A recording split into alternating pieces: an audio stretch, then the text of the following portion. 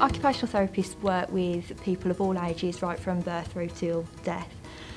Working in many areas, sort of mental health, physical health. Within that, what we do is we kind of look at the things that people want to do, need to do, or are expected to do within their life. So what the occupational therapists do is look to overcome those barriers, and that can be putting in a piece of equipment to compensate for something that they can't do.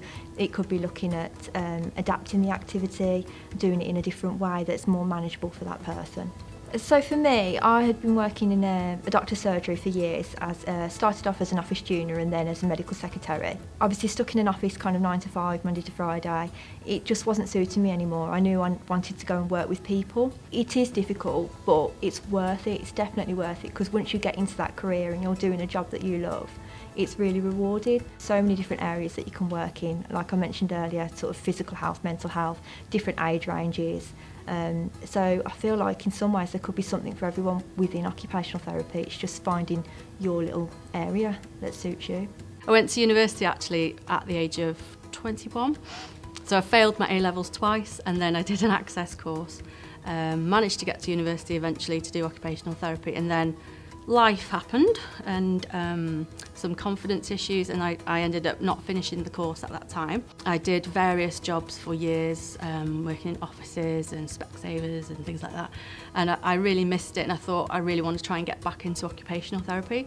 So I found a job as an assistant. So for 10 years I worked as an occupational therapy assistant on a stroke ward. There's so many different areas you could work in. So you could work in a hospital, you could work in a school, a prison. There's also the legal side, in the community, mental health, physical health. So maybe just try and think about what you might be interested in. Maybe spend some time shadowing some occupational therapists doing their job.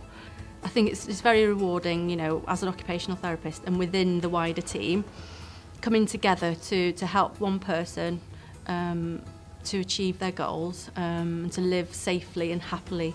A typical day in the life of an occupational therapist. Well, for me, I work within an early intervention team, which is first for people that have experiencing their first episode of psychosis.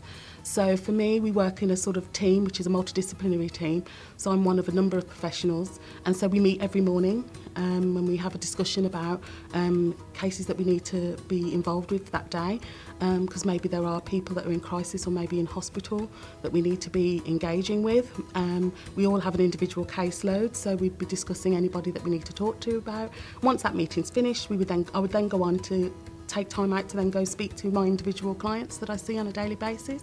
So some service users I might see face to face, or maybe make meetings and reviews, or plan treatments with, or carry out treatments throughout the day.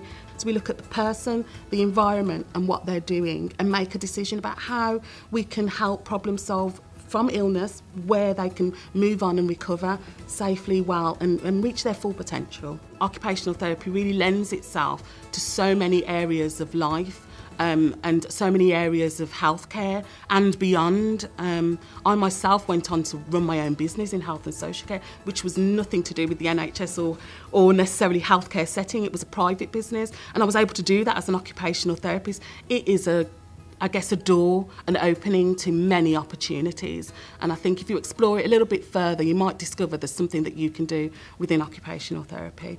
So give it a chance.